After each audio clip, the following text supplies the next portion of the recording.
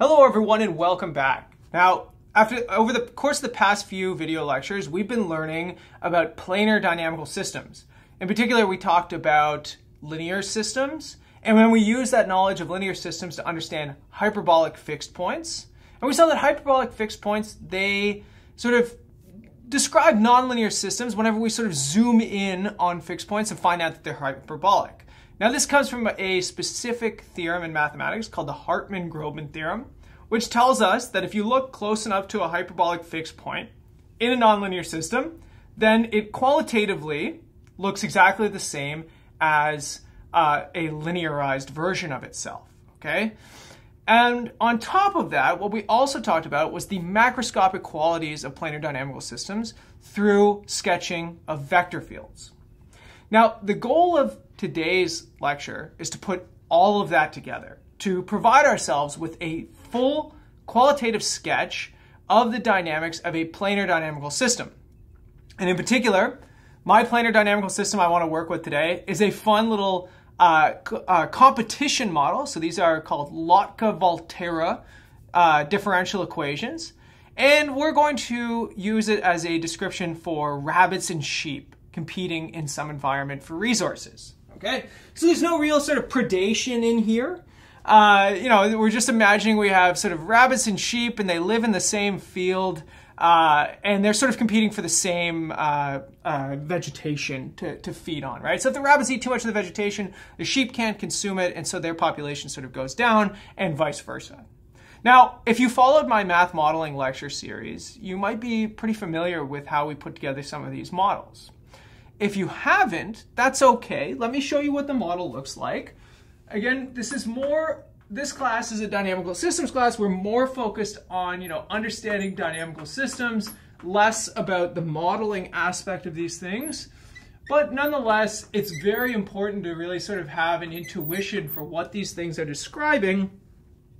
And that will allow us to, extract some information from this and tell, potentially answer homework problems, or, if you're doing something in real life that requires these, interpret their solutions. Okay, so I have two variables for my planar dynamical system. This is going to be my rabbits. So my x variable is my population of rabbits. My y variable is going to be my population of sheep. Now, the first thing that I want you to notice, again, coming from that math modeling background potentially, is with our rabbit population, here we just have a logistic growth model if you get rid of the sheep interaction here, okay? In particular, it has an R value of 3. This is to reflect the fact that rabbits are known to reproduce very, very quickly. If you compare that with the sheep model, the R value here is 2, and the sheep just grow at a slightly slower rate, okay? Now, beyond the logistic term here, we see that the relative growth rate of the rabbits and of the sheep are driven down by the other species. So more sheep means that the rabbits have less sort of space, less resources to occupy, and so they grow at a slower rate.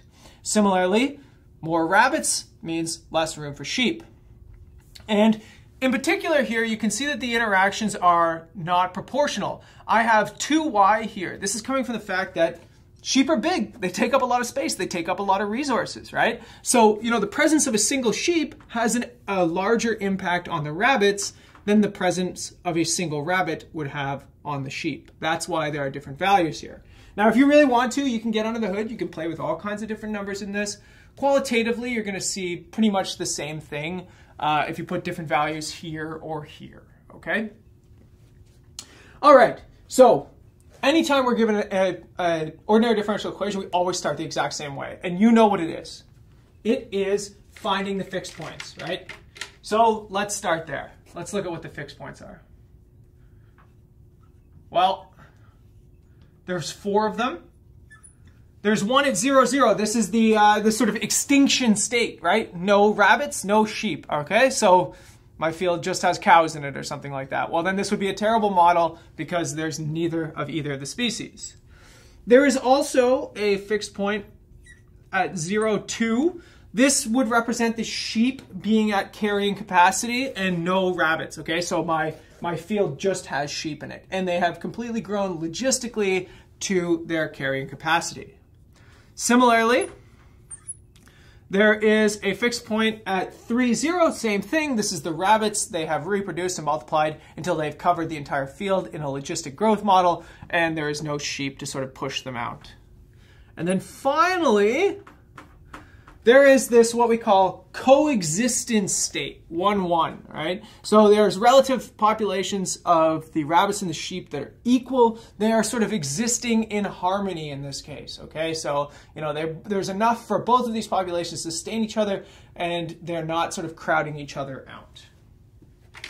All right, so what we would like to do now that we have all of these fixed points is we want to do our local linearization, right? So the thing that we talked about in the previous video on hyperbolic fixed points. And we're going to go through each one of these fixed points. Let's start with 0, 0. Okay. Well, in this case, if you linearize the right-hand side, so remember the Jacobian matrix here, the Jacobian matrix takes this form, 3, 0, 0, 2. Okay, so again, you might have to familiarize yourself with the previous video's work. We take the Jacobian matrix, we evaluate it at the fixed point 0, 0. We get this diagonal matrix. This thing has eigenvalues 3 and 2, which implies 0, 0 is unstable. Both of its eigenvalues have positive real part. And you can see the eigenvectors here are just the axes, so we can get even more information about this. So what we actually know is that trajectories, they leave the origin. They leave the origin parallel to the eigenvector, let's say v, which is 0, 1, so the y-axis, for lambda equal to 2. Okay, so again, this is the slow eigendirection. You might have to familiarize yourself with this. But essentially, here's what we have. So if we sketch this out, remember we only care, in this case, about positive x and y values because these are our animal populations, our phase space is the positive quadrant.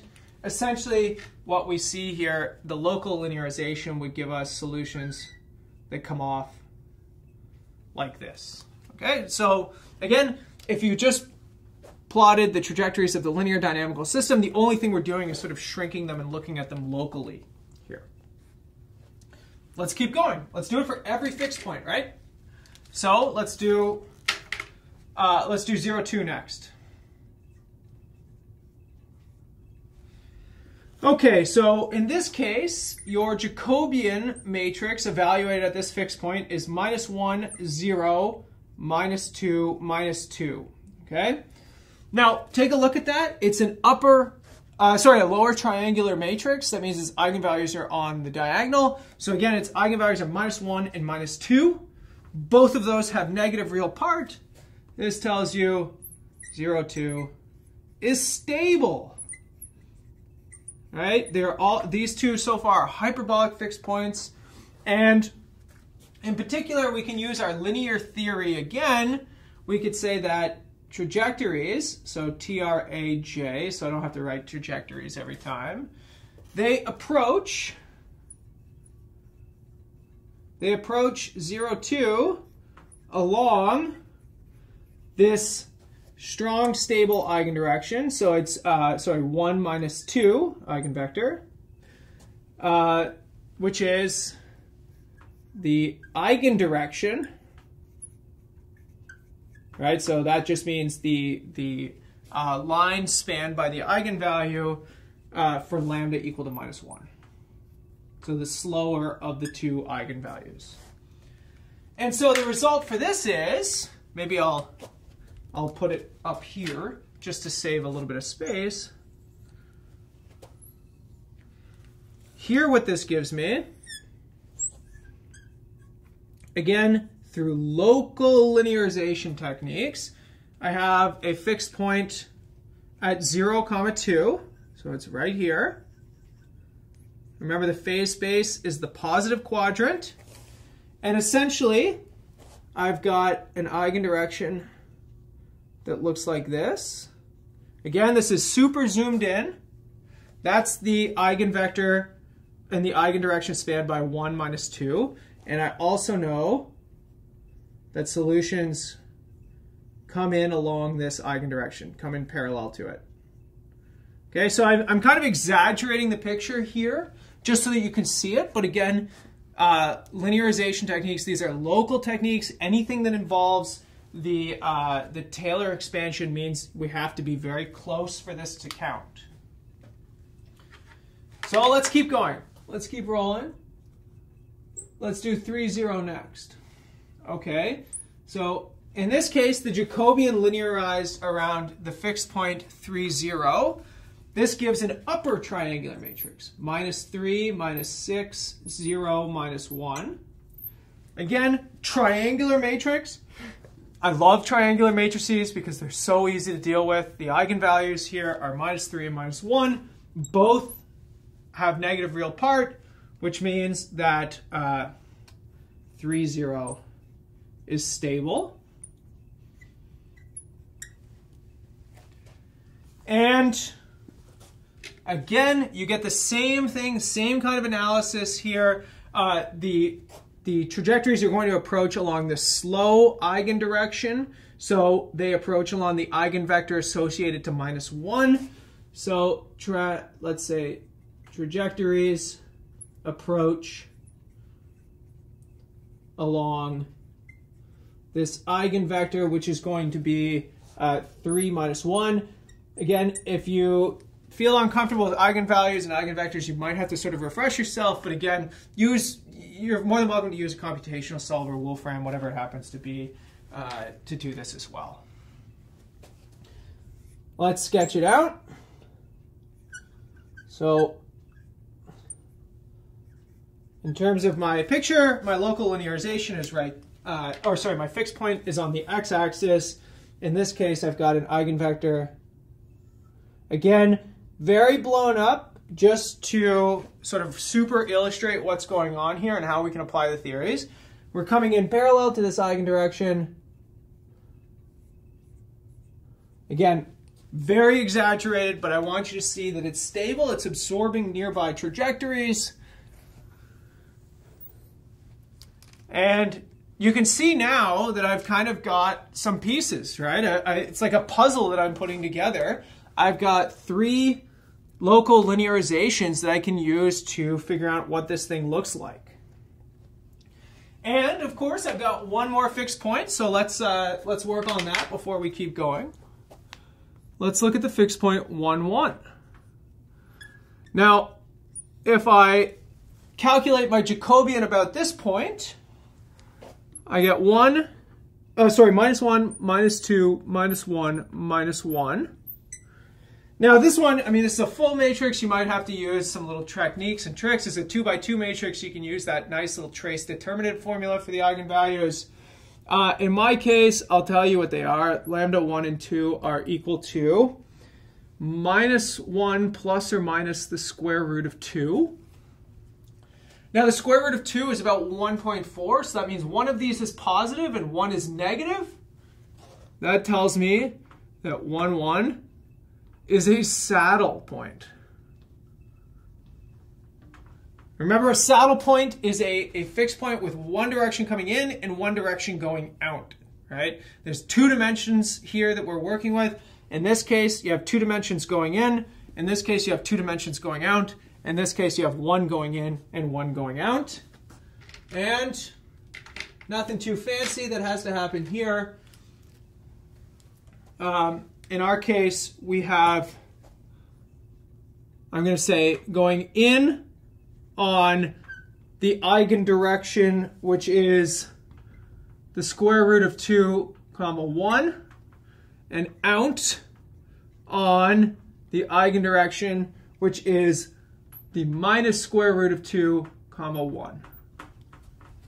And if I do my little sketch, just like I had before, again, not to scale, just so that we can get a feel for everything.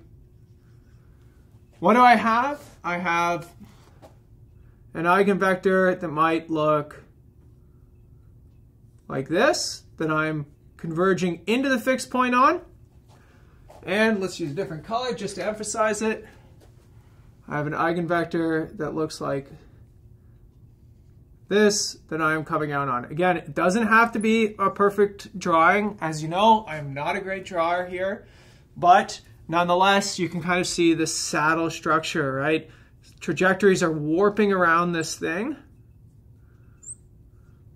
And we get this nice sort of one direction going in, one direction going out. And what we could do is we could put it all together.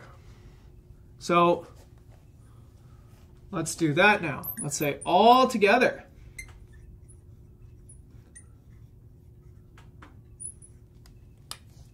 All this information together so far, well, I've got a fixed point at 0. I've got a fixed point at, what was it, 0, 2. So let's put it maybe right here. It's my y-axis. So this is 0, 2. I've got a fixed point at 3, 0. And then there's one somewhere around here at 1, 1. And what do I know? I know that I come up and out of this thing. I know that I go down and into this thing. I know that I go up and into this thing. And I know that this one in the middle has a little saddle structure to it. Okay, so I just took all the pictures that I just drew and I put them together. Again, local linearization. All I know is what happens near these things, okay? There's no real understanding of what happens away from them, but what you could do now is you could get a little, you could put a vector field on top of this, okay? So what you could actually show is that sort of down here you have arrows that go like this, up here you have arrows that go like this, here we got arrows, right? So this different color is just representing arrows and the flow of everything. And now it sort of takes a little bit of common sense to fill this in, okay? So it's a little bit of a guessing game. It's a little bit of an understanding of you know, the processes and just doing this a lot. Of course, you know, it's not a, there can be sometimes things hidden from view here. So, you know, this isn't always going to work. But in this case, we can kind of fill it in. So let's say, fill in the rest. Okay. Let's do a big one just so we can really spend some time on this. Okay, here we are, 3, 0. And I'm going to start with some macroscopic structures first, okay? So, let's do this. Let's take a look at this, okay? Everything comes out of 0. Everything goes into the fixed points on the sides. And this guy in the middle, the saddle, seems to split things, right? If you look at the directions, it looks like if I stay under this line, I wind up over here. If I stay over the line, I wind up over here. Same thing, you know, if I start way out here, I could come down like this, or I could go over like this. And essentially what that means is that there's a divider, right? There's a theoretical line that says if I'm below it, I wind up at 3, 0. And if I'm above it, I wind up at 2, 0. So here's what I want to do. I want to start by sketching that line, okay? Again, I don't know exactly what it looks like. This is just my sketch.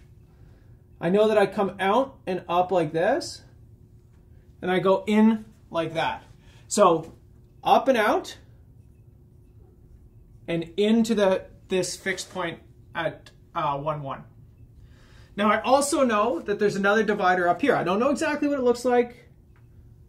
I put some curves on it just for a little bit of delicacy to make it look a little prettier. Again, I don't know exactly what those curves look like, but I have a pretty good idea, right? I know there's a divider line, I know it's a little curvy, and I know that locally it looks like this little X shape. Now similarly, I see that if I leave this thing, I get sucked into 0, 2. So that means that I could be able to draw a little something that looks like this. Actually, maybe I didn't do the best job here. Maybe it should come up like that. Again, doesn't really take an artist to do this stuff. Just trying to get some qualitative information. Same thing, I know that there's a line that comes out this way and it goes into this one. Right, so the little zoomed in X right here, when I zoom out, it has still this X structure. Except that now you can see it connects to the other local pieces. And what you could do is you could just fill in the rest, right? So the rest would be, okay, well, maybe something like this.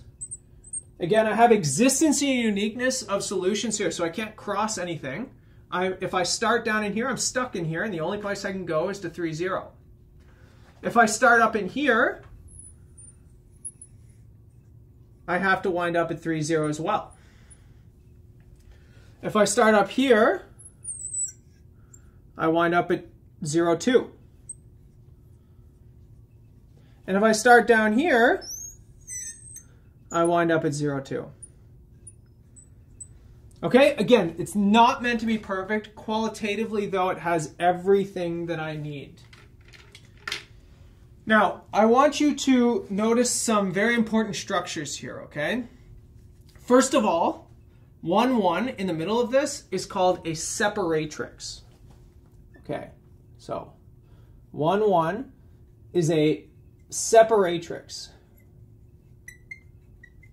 Now, what does that mean? Well, you can see the word separate in here. It separates where you go, right? So this stable direction, the direction that's pulling you in, it splits where trajectories wind up. If you are below that stable direction, you wind up at 3, 0. If you're above it, you wind up at 0, 2. Okay, so that thing is like a big fault line, a big earthquake line that goes right through the middle of this picture. If you're above it, you wind up at 0, 2. If you're below it, you wind up at 3, 0. In particular, that line has a name, okay?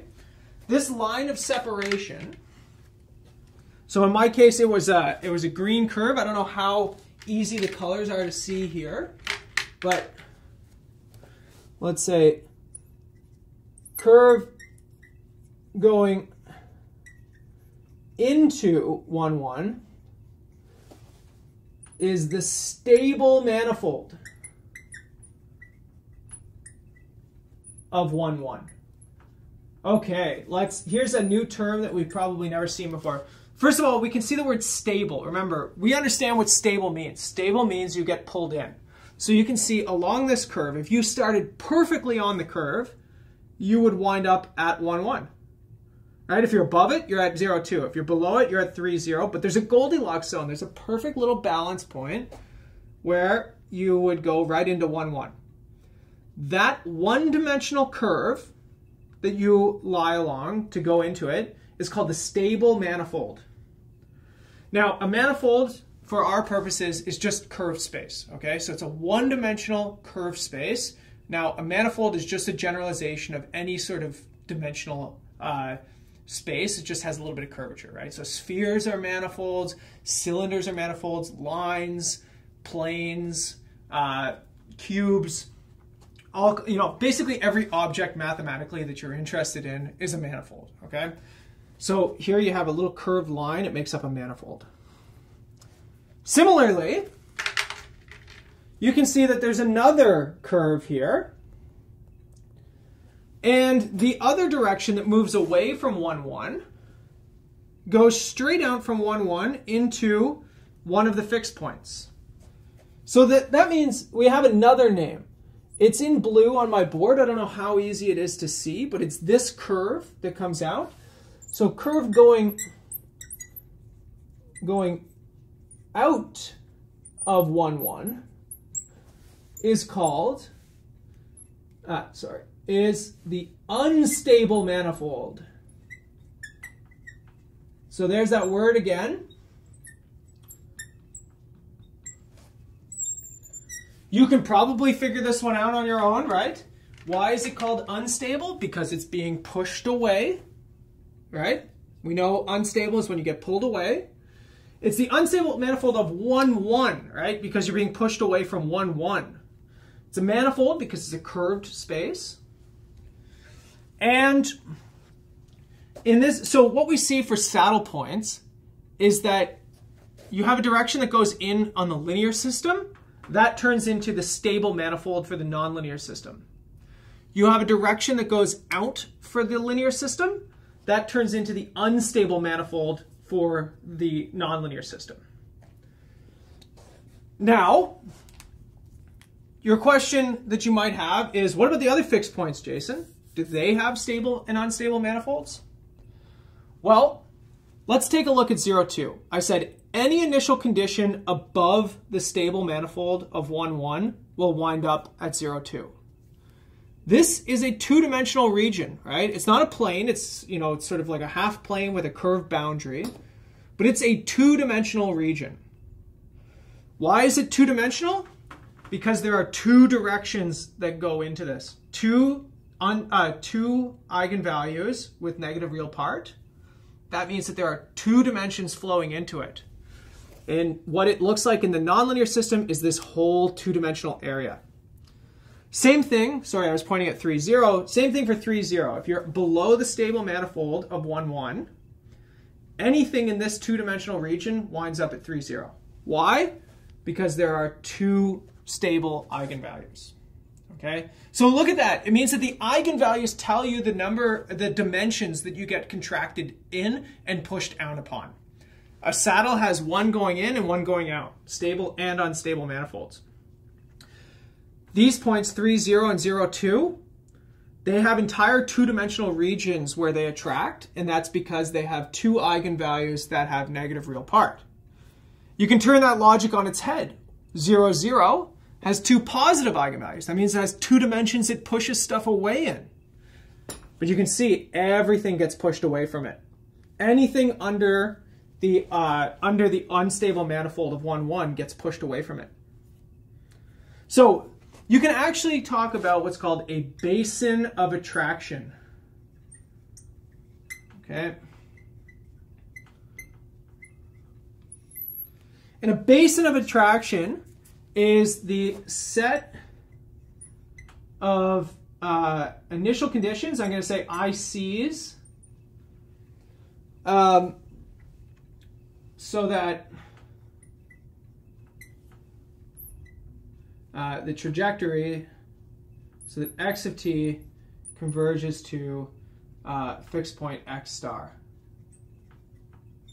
Okay, so not the most clear explanation here, but let's take a look at this. What's the basin of attraction for the fixed point 3, 0? Everything underneath the stable manifold of 1, 1. What is the basin of attraction for the fixed point 0, 2? Everything above the stable manifold of 1, 1. What's the basin of attraction for the fixed point at 1, 1? It's everything on exactly the stable manifold, right? Look, if you're on this curve, you wind up going to 1, 1. And then finally, what's the basin of attraction for 0, 0? The only way you can ever go to 0, 0 is if you started there. So the basin of attraction for 0, 0 is 0, 0. It's an unstable fixed point. Okay, so it's not easy, right? It takes a little bit of work. It's a multi-step process. Starts with the fixed points. Then it looks at the linearization. Then it sort of puts together, you know, almost like a little Picasso-style picture. We can work in a little bit of understanding of vector fields, and then we can try and feel our way around through the dark here, okay? Now, there are tons of programs that will do this for you numerically as well, but you really should try and practice this on your own first, because it really demonstrates and it really helps you to cement your fundamental understanding of dynamical systems, okay? So we're going to continue sketching dynamical systems. We're going to slowly ramp up the complexity, see what can go on, how things can be complicated, how things can be simple, but this sort of acts as the first example. So I'll see you in the next video, everybody.